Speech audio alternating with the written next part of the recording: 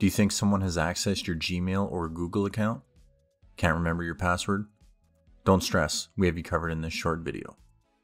We will go over step by step on recovering your account and changing your password. Let's get started.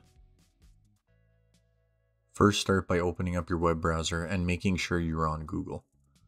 Next, on the top right corner, click on Sign In.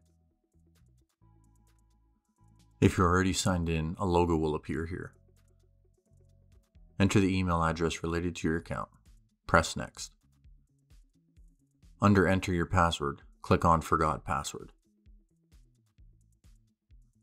The next section will display differently depending on how new your account is.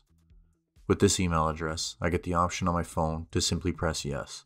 This is me, and start the recovery process. Once Yes is pressed, I also have the Google Authenticator enabled on this account. I will quickly switch to the Authenticator app on my phone and enter this 6-digit code. Make sure you enter this code within the time frame on the app. If entered correctly, you will now be allowed to change your password. Make sure you make this a stronger password this time. I will quickly show some other options for account recovery.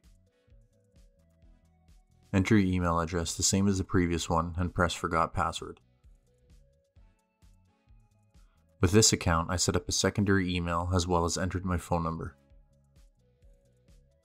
You can enter the code here that was sent to the other email address. If you don't have this, you can simply get a text to the phone you use when creating this account. These are the main options you can use when you are recovering your password. If you have access to your account still but you would just like to change your password, there is another option. Click on your icon and press Manage Google Account. Next on the search bar, simply type password. You will now be asked here to enter your password. Enter it in and press Enter. Once the password is verified, you will be brought to the Changing Your Password screen. You will need to enter your new password and confirm it again for the change to go through. Press Change Password. Don't forget to write down your password and put it in a safe place. I also like to save passwords in notes on my mobile device. Another thing to keep in mind is if you change your password, you will need to change it on all devices that use this account as you will be logged out. That's it for today's short video. If you like videos like this, let me know in the comments. Don't forget to smash the like button, subscribe, and turn notifications on so you don't miss another video.